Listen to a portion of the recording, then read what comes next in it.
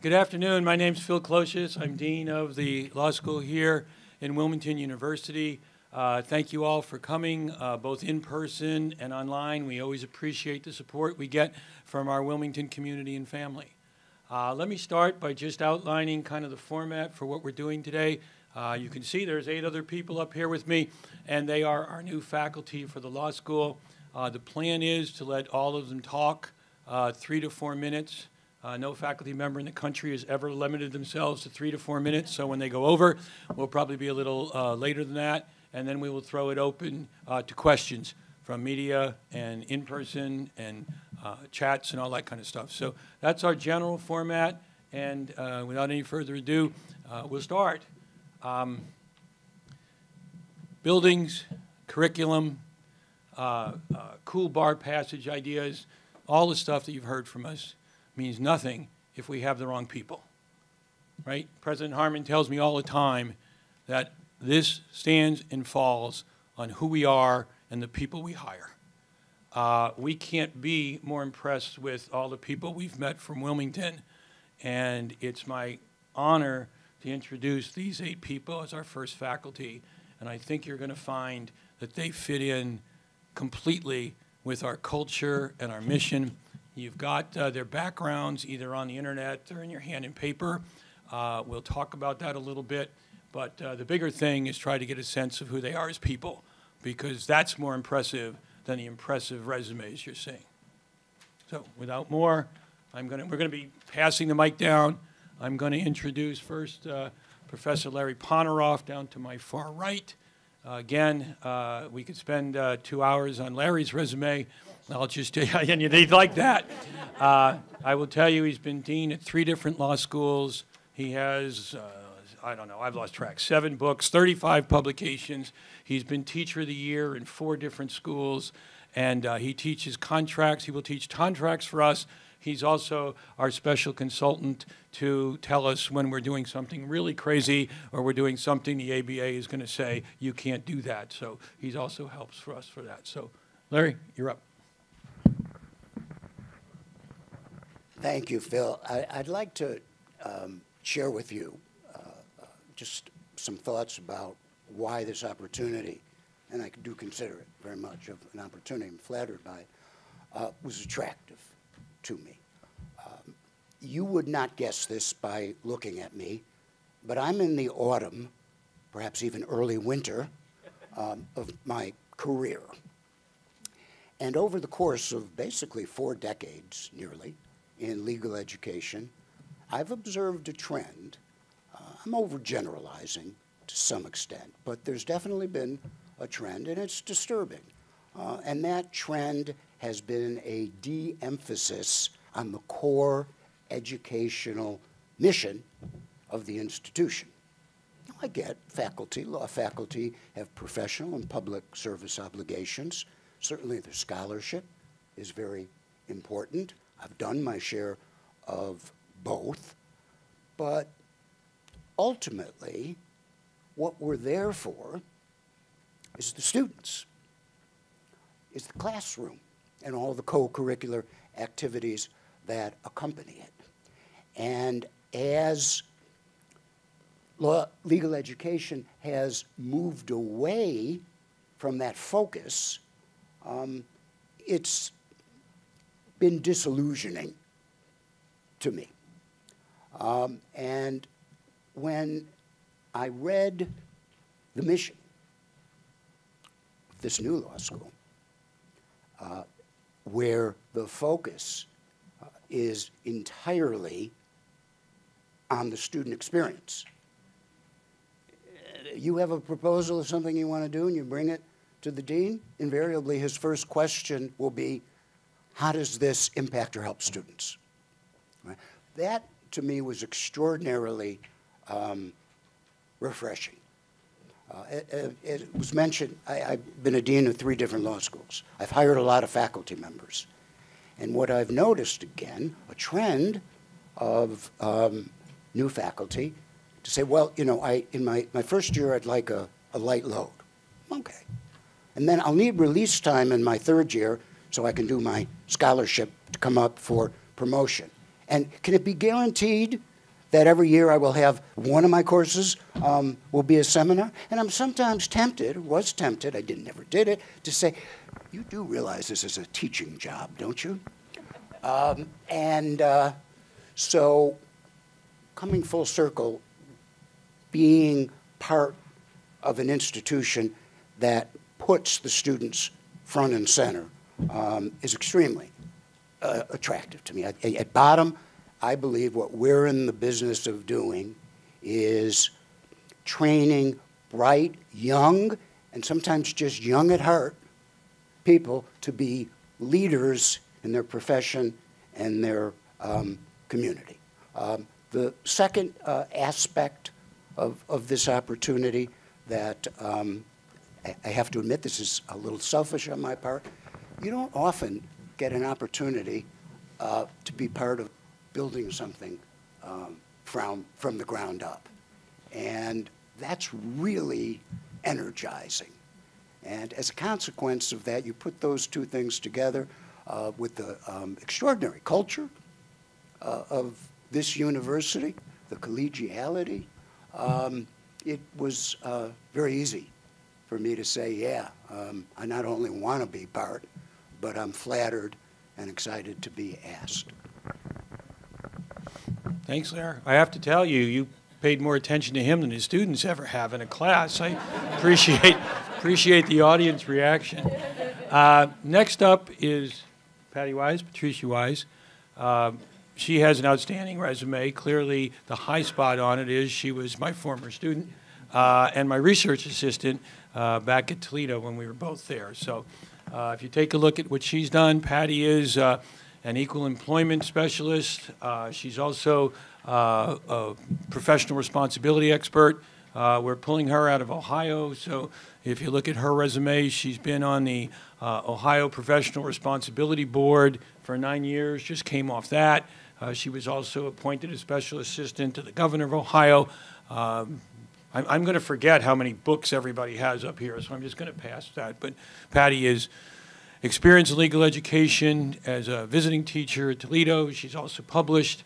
She's going to be teaching torts and professional responsibility for us and constitutional law. So again, Patty, what drew you here to Wilmington? Thank you.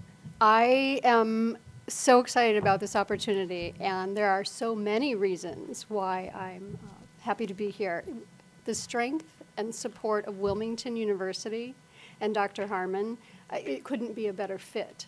And as Larry said, every decision, and again, in keeping with the mission of Wilmington University, is how does it benefit the students, right? So, of course, this is the place to be. Also, the access that we're going to be able to provide for traditional and non-traditional students. There are so many aspiring attorneys who want to serve their communities, who want to work in the area of social justice, and the flexibility we're going to have here, the affordability, the focus, the student-centered focus is going to allow so many people who really weren't sure, but they're going to now know that law school is a possibility. Diversity, and diversity in all aspects of that word. Again, an important part of the mission of Wilmington University. So we're going to be able to successfully educate students. You know, we're focused on bar passage, but also on successful careers as attorneys. We're going to be able to educate those students so that they reflect the communities they serve. So, you know, I guess my answer would be, why wouldn't you want to come to Wilmington to start this School of Law? How exciting is it? And I guess I probably should say, I also love to teach, so that's why I'm here. Thanks, Patty. Next up, another person whose highlight is that he had me for constitutional law when he was a law student. The first person I've ever met who on our second meeting said, I want your job.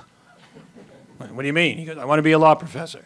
So Michael has always tried to be a law professor. Again, he's our kid. We had to have a couple of kids on the faculty, so he's one of our kids. He's currently serving a clerkship on the Third Circuit, which is a prestigious appellate position. He will also be teaching legal writing and property for us. Mike? Yep. Thank you so much. for that introduction and for, bringing me onto your staff here. Like Dean Closius said, we first met approximately 5 years ago when I started as a student at the University of Baltimore. And something I immediately admired was his commitment to the students. It was evident then, it's evident now, that this is about helping the next generation of future lawyers, get their start and hit the ground running.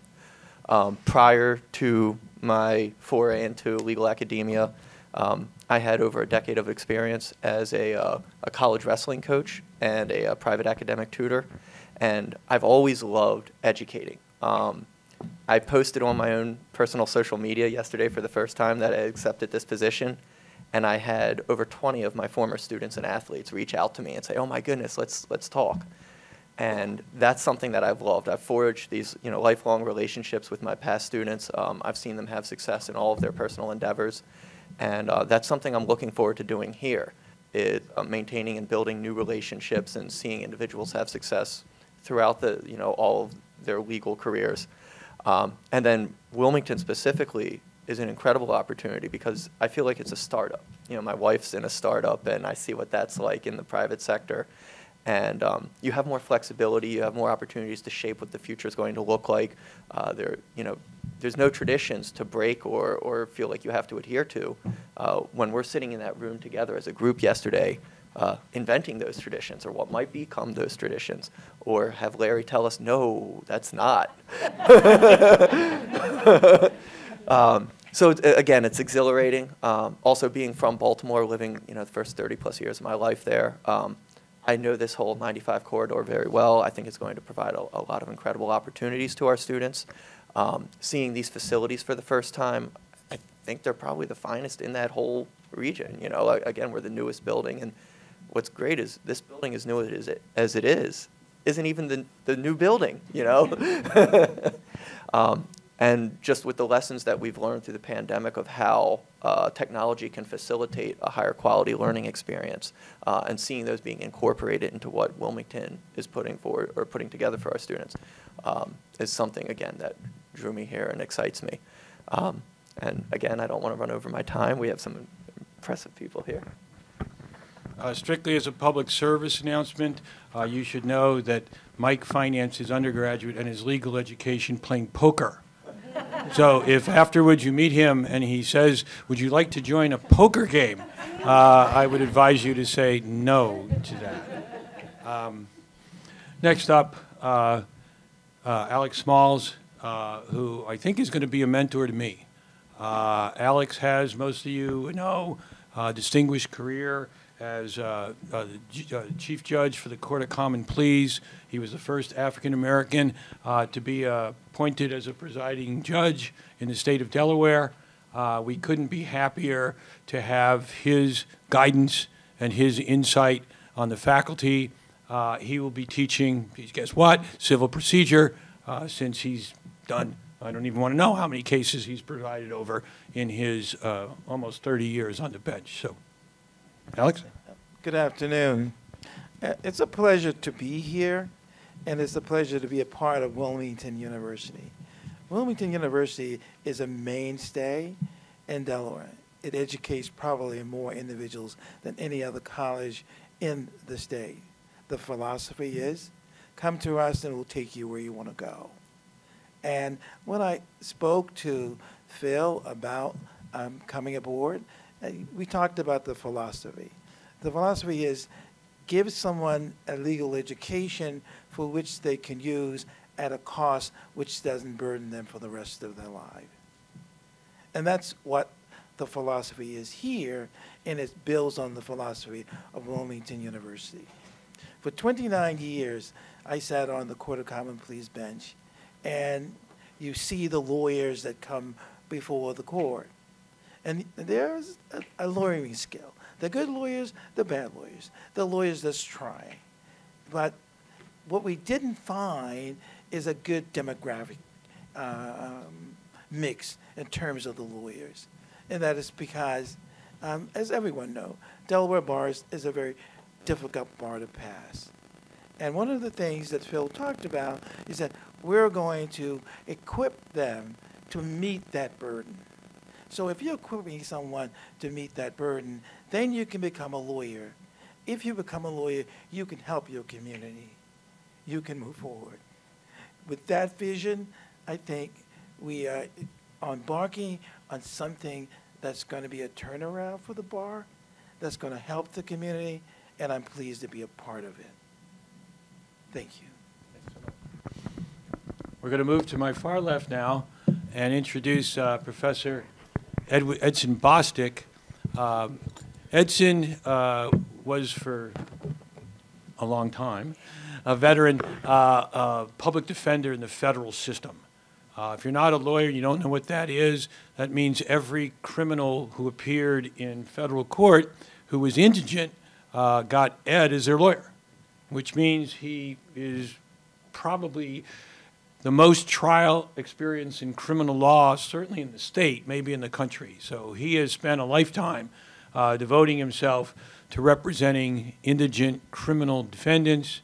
And again, in what passes, I guess, for insight, I said, boy, maybe he should teach criminal law. So he's going to come on board and teach criminal law for us and also do some trial advocacy things down the road. But Ed, again, is just a fantastic story of who he is, and we couldn't be more pleased to have him on the court. Ed? Thank you, and it's good that I get to go after so many other impressive individuals here, and that's one of the reasons that I am part of this faculty. The opportunity to work with so talented and impressive professors is unbelievable.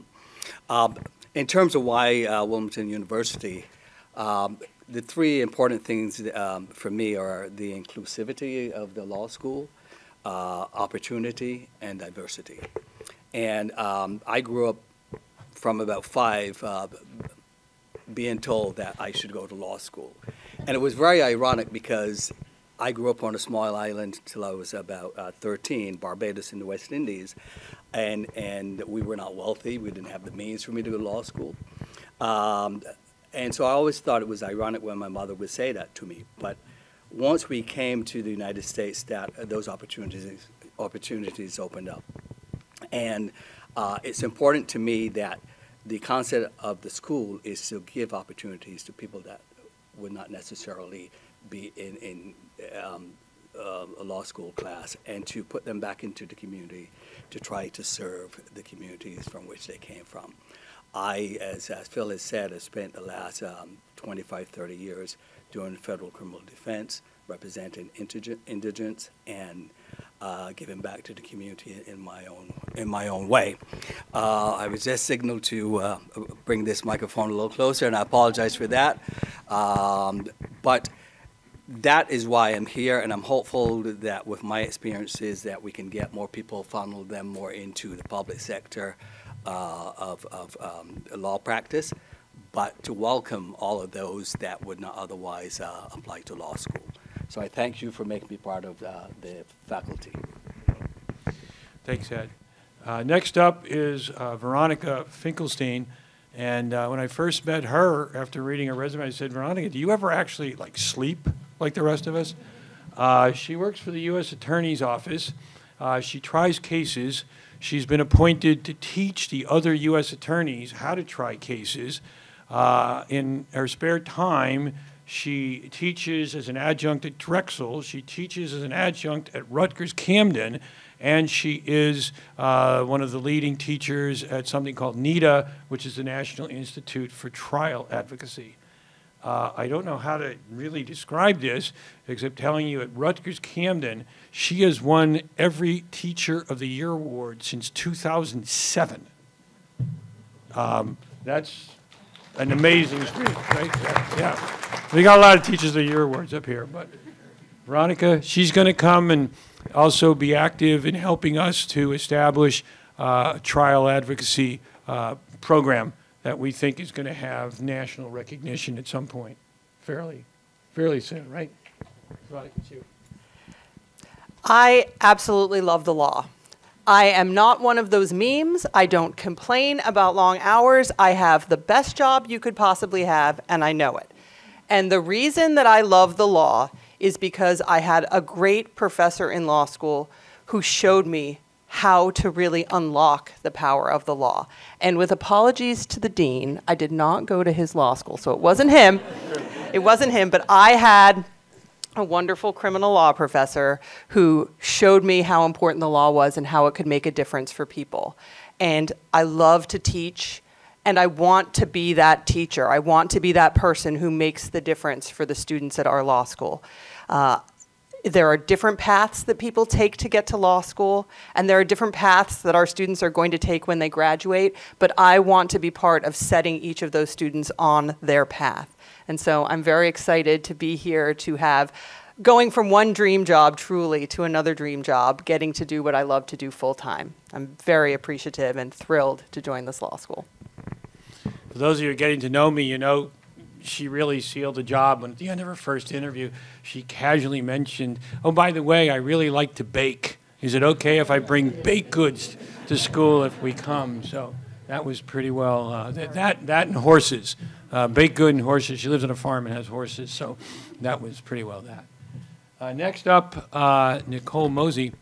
As most of you know, at Wilmington we have an undergraduate degree in legal studies and in paralegals. And I went to the directors over there and said, by the way, is there anybody teaching in your legal services courses, undergraduate, that we should be aware of? And Nicole basically said to me, we have one person and there isn't a number two. She is so clearly our best teacher that this is the person that you really need to consider seriously. We then set up interviews and everybody was completely wowed by her. She has dedicated a career so far to social justice and public service. She's been in a variety of state Delaware offices, including a current stint in the Delaware Department of Justice. Again, we couldn't be happier to have Nicole with us and the energy she brings for public service and social justice. Nicole? Thank you, Dean Closius. First, I just have to thank President Harmon for all of your leadership with Wilmington University and for pushing the effort and the charge to establish this law school. And then also thank my chair, Nicole Ballinger, at the undergraduate program for legal studies. I recently started teaching here at Wilmington University as an adjunct professor in a legal studies program just a few years ago, and I loved it. I just adore teaching. I'm very passionate about students, about giving them not only the doctrinal understanding of the curriculum, but also the practical experience of what it means to take this outside of the classroom and see it in your everyday professional life. And when the opportunity arose to join this dynamic group of professors at the law school, it was something that I just could not say no to. Me, myself, I'm a first-generation student, undergraduate, law school, and I think when I look back on my journey, I'm so grateful for the mentors and professors I had in law school that reassured me I can pursue this career in social justice and public interest. I can pursue my passion. The money may come and go, but as long as I feel like I'm servicing the community, then that's what's most important, and that's exactly what I've done. So if I can be that person for someone else, then I would feel fulfilled. And with this law school in particular, the commitment it has to inclusivity and diversity appealed to me. The affordability aspect of it, I think, is major. And it's not only affordable, but it's going to be a quality legal educational experience for all of our students. I mean, this is a table of game changers. And I really realized that yesterday, speaking with each and every one of them. I'm so honored to be amongst them. So thank you. In order to be a good teacher, you have to be aware of your audience. So I applaud Nicole for noticing that President Harmon actually was here. And when President Harmon came in, she's giving me the signal that I can't mention her. So I appreciate that you did, Nicole. Last but certainly not least, is Professor Elisa Klein, sitting next to me. Elisa is in a kind of special situation because she's not going to start with us until August of 2024, and she finishes her commitment to the Department of Justice. Elisa has an outstanding resume. I used to teach constitutional law. She works in the Department of Justice and has for 28 years, 29 years. As I was reading her resume, I said, holy Christmas, this person's worked on like every con law case I teach. She was a clerk for Supreme Court Justice Ruth Bader Ginsburg, which is kind of the gold standard in legal education resumes. When we first met, I said to her, okay, you can be like at any law school in the country. What brings you to me? Why Wilmington University? And I guess I'll stop there and let Elisa give you her answer that she gave me then. Thanks. Elisa? Thank you, Dean. I'll pick up on that question. So the first question for me was, how could I leave my dream job? I have been 27 years doing appeals in the civil division at the Department of Justice. Incredibly interesting work with the most supportive colleagues, very little ego in management. And at the same time, I've been able to teach law school at Georgetown Law for about 20 years. To answer the question is, I wasn't on a mission to join a full-time law faculty. It's when I heard for the first time about the opening of Wilmington University School of Law, and I heard what its ambitions were in terms of making law accessible to so many more people, make it affordable, increase diversity in the profession, and have it be student-centered in all the ways that you've been hearing, the diverse ways, such that every question that gets asked is, what can this do for our students? And how can we tailor the curriculum as we get to know them in order to say to any given student, what are your dreams? What do you like? Let's think more broadly. And that's me, I'm in. Like, if you will take me, I'm in 100%. And so when one of our first conversations, the dean said, one thing that if you join the faculty will be most valuable is that students, when they graduate, will say, but for this school, I would never have become a lawyer. And that, to me, together with the it takes a village aspect, since I'm sure many of you know, we'll be calling upon lots and lots of practitioners in Delaware and beyond to take placements for our students, and they will emerge with the skills they need and the professional relationships already in place. As best I can tell, there's no law school like this, and I am very privileged to be able to join in the fall of 2024. Okay, so now you know this was like the easiest thing I've ever done. How do you not hire these people, right? This was no great insight on my part. This was simply, wow, I can't believe how much this message is resonating and the quality of people that we had who were interested in joining us here. So that's my feedback. Yep. Questions? Anybody? Media? People in person? Heather's coming down to take the mic in case anybody wants to say anything.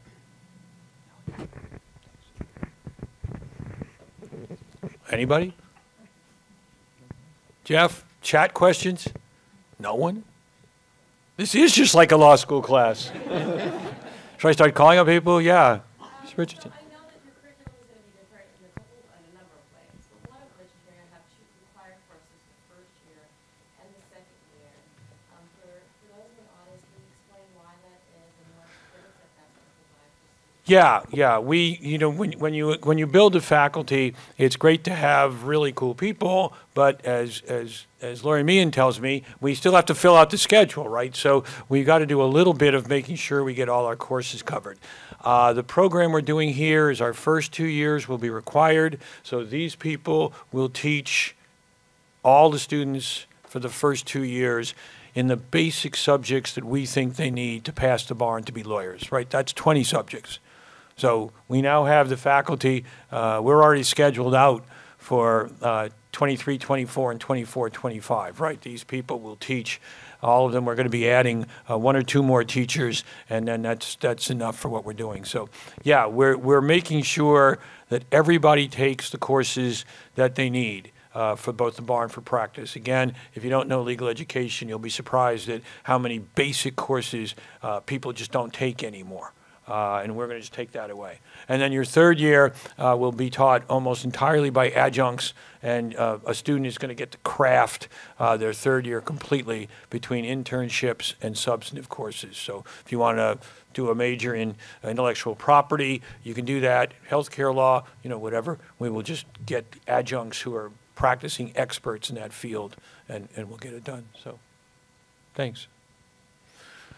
Others? Anybody else? Yeah. I'll bring the mic. Hi, you guys are fantastic. Your resumes are wonderful, and we are so lucky to have all of you here. My question actually is something that maybe is a little broader in just talking about the courses and things. What kind of challenges do you see in the profession of law that you think that you will be needing to address with our students? And I have a brother who's a lawyer, and we talk a lot. So I'm just wondering, what kind of things are out there for the future that you will hopefully be addressing? I've got a 2-hour version if they want to hear me, but anybody, yeah, right. Anybody else want to try that one? I think No, you're good. I think you're right. I think the pandemic really changed the way we practice law. Before the pandemic, we do a lot of in-person type of presentation to the courts and to your clients. Now we do most of that remotely. Most of your filing is done remotely. So we have done a paradigm shift on that. So that's something I think you need to equip these new lawyers for, is to be versatile. You have to be able to deal with the client, and you have to be able to do remote filing and remote conferences and remote decision making. So it's the changes in the law.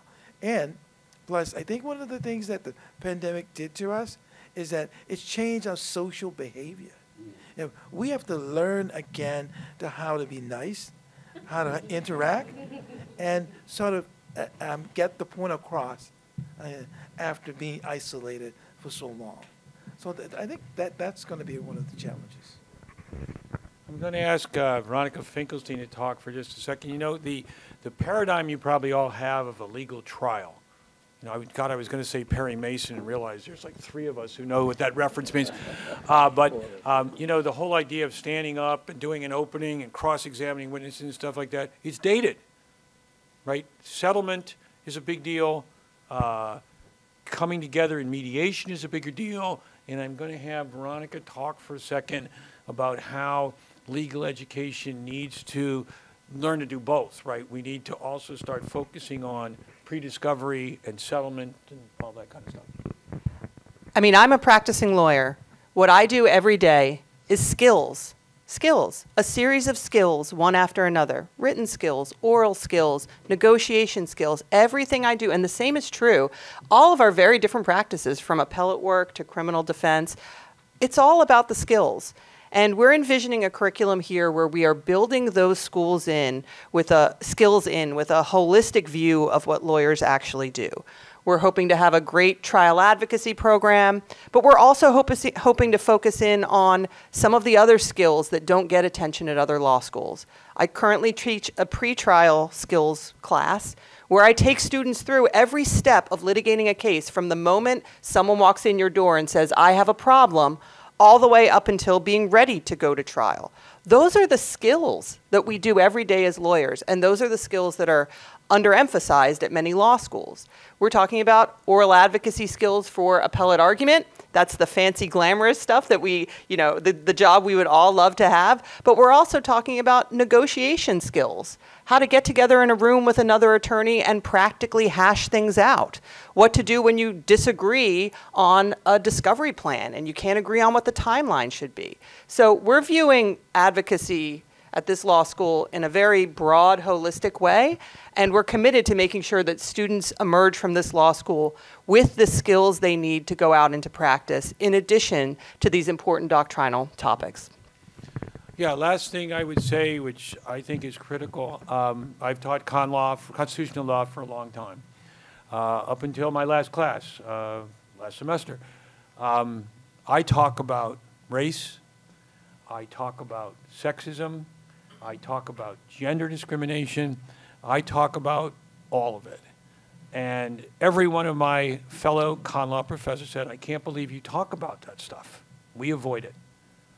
And my reaction is, if we can't talk about this in law school, if we can't create an environment where you learn at least to respect the side you don't agree with, we're doomed, right? If law school classes have become so far non-confrontational that we're unwilling to talk, or we're so far invested in one side of the argument that we've demonized the others, that's a problem. And I've told all these people, right, we don't dodge tough issues in our law school. We teach respect, we teach professionalism, and kind of echoing what Judge Small's saying, right, we've got to get to a point, especially as lawyers, where we can respect, hey, I don't agree with that side, but okay, they're not irrational. I see their arguments. Don't agree with it. I'm not persuaded by it, but they're not demons. They're not evil. And that's a paradigm that we need to break. And most law schools are not even trying to break it. They're basically trying to avoid the hard discussion because the faculty members are afraid of something. I still don't know what they're afraid of, but they're afraid of something. But we're going to bring that into our classrooms and try to get people to start to understand that for the future of America, we've got to learn how to talk about issues like this and not feel as if, we're dealing with some satanic influence on the other side, and understand their arguments. And again, may not be persuaded by them, but at least understand them. Phil, we have two questions. The first is, we talked about Delaware, but you can talk about what our curriculum will do in terms of allowing people to take the bar exam in other jurisdictions. Yeah, I better take that one. Yeah, we're in Delaware. Delaware is our home. But when you come to our law school, you can go anywhere you want, right? Our job is to get you any place in the country where you want to practice and get you to pass any bar that you want to take. While you're here, we expect you to be involved in Delaware, and we expect you to take advantage of Delaware. Public interest jobs, mentorships, internships, all of that kind of stuff is important. Some of our students will decide to stay because of that. Some of our students will decide to leave. But yes, we are a national law school. We expect to get applications from all over the country. And if you want to be in Yuma, Arizona, and you want to practice family law, it's our job to get you there if that's what you choose. So yes, we will prepare you. We will give you, I call it an education in legal testing, right? We will prepare you to pass any bar in the union and get you to where you need to go. And another question, can you discuss part-time students in their externship opportunities that they will have? Yeah, we have 2 people already on board working in our career services office to get externship and internships opportunities for people. That's a particular challenge for the evening program, right? I mean, you're working usually a job, and then you're coming out and getting your classes done. But again, in our 3rd year, we give academic credit for internships and externships. And we think that that's what makes it possible for 3rd-year students to have those opportunities. So, you're not having to have an externship and then also having to juggle, a 12 credit load or something like that in doctrinal courses. So if you're a part-time student and you want externships and internships and you haven't had a chance to do it for your first 3 years, your fourth year is up to you. You can take it almost entirely as internships and externships. Now, again, in fairness, some of those may be during the day. But Professor Klein will tell you the federal government is working more and more on internships that are over Zoom, that you can do more on your own time. You want to talk about that for a second? So, yeah. Yeah, I mean, again, it's one of the wonderful things that came out of the pandemic. Obviously, many tragic things, but in terms of it opening everyone's eyes to the possibility of different ways to give people experiences who otherwise wouldn't have access. So, you know, from just the Department of Justice's perspective, we went from only having externs from the local schools to having externs from everywhere in the country, and also the ability for them to craft their externships. So perhaps maybe it will be a few hours synchronous and other time asynchronous. So it would be consistent with working hours or other family obligations, whatever those might be. And we've discussed it at the previous press conference, but can you discuss the ABA approval process and how that's going to work? Sure. ABA approval, pretty straightforward. We have to have students before we can apply. So the first time we can apply is March of 2024. Once we make that application, they will send a site team to visit us in September or October of 2024. And then in March of 2025, they will vote provisional accreditation. And again, the ABA is very strict. I can't guarantee anybody we're going to get provisional accreditation, but I can assure you that we're going to submit a very, very strong application. It's a nice way of saying we're all old on the staff, but the least experienced person on our staff has 15 years in legal education, and everybody else is more than that. So we're confident, and we're especially confident because, again, of the strength of Wilmington University, the support we get. You think we have a facilities problem when the ABA comes to the site inspection? I mean, look at this, and then we'll have plans for the new building. No, I think we'll be very strong in that application. Others? Okay. I understand that I'm standing between you and the food, so I will wrap it up. But before I do, I want to make sure we understand that we can't do this kind of event with just me and us. So a special shout out to Bill Swain and Paul Patton. Where's Taylor? Taylor, who does all the work from the law school to get this stuff up. And of course, President Harmon and the entire university community who always come out, who always support us. Dr. Ellis also runs the building. In case you wondered, I have no idea about tablecloths. It was Dr. Ellis who didn't like the tablecloths, rejected them, and then drove to the place and picked them up so that they would look as nice as they look. So, yeah. Dean Closius, we have one more question. Yeah, sure. Sorry, I don't mean to delay the snacking anymore, but no problem. One last question. Have you guys received any applications yet? If so, how many, and what enrollment numbers do you expect for the first semester? Yeah, should I defer that to Jeff? Jeff Zavadi back as our admissions rate. He looks at the stat, I don't know, every 20 minutes. But our target was to be 50 students in the day and 15 students in the evening, and I made that number up. I really don't know where it's going to fall, but we're pleased with the numbers that we're getting. We knew all along that they would be later, just because of, we're still going to get a website up and everything else that should be, actually our website should be fully functional in a week or so here. So we're proceeding pretty well on course. Jeff, you want to chime in, or? Yeah, well, we have thousands of prospective students. We have, of course, fewer applicants, but about 40 applicants at this point. Many admits out with people with really interesting backgrounds. Doctors, professors, finance, real estate. We have students admitted to go to the point all the way to California at this point. Now, hopefully they will become our actual students, but we are seeing a very strong interest. Yeah. The one thing I would end with, we started this endeavor with the idea that we wanted to reach people who hadn't thought previously about going to law school. When Jeff coined the phrase of barriers, right? We're trying to knock barriers down. The good news for us is we're reaching those people. We're getting all kinds of appointments and people coming in who are like, you know, I never thought of going to law school. I didn't think it was possible until I saw your stuff. The problem is that's when we have to tell them that the ABA mandates that they have to take the LSAT. They have to take a standardized test before they get in. And people are like, I didn't know I had to take a standardized test. We calm them down.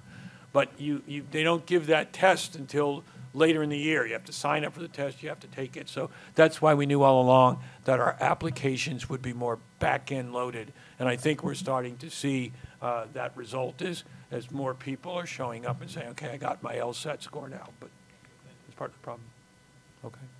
Thank you again so much for the support. We're all going to be here. If anybody wants to talk, media, you guys get to know these people. And again, we welcome them all to the Wilmington University community. Thanks again.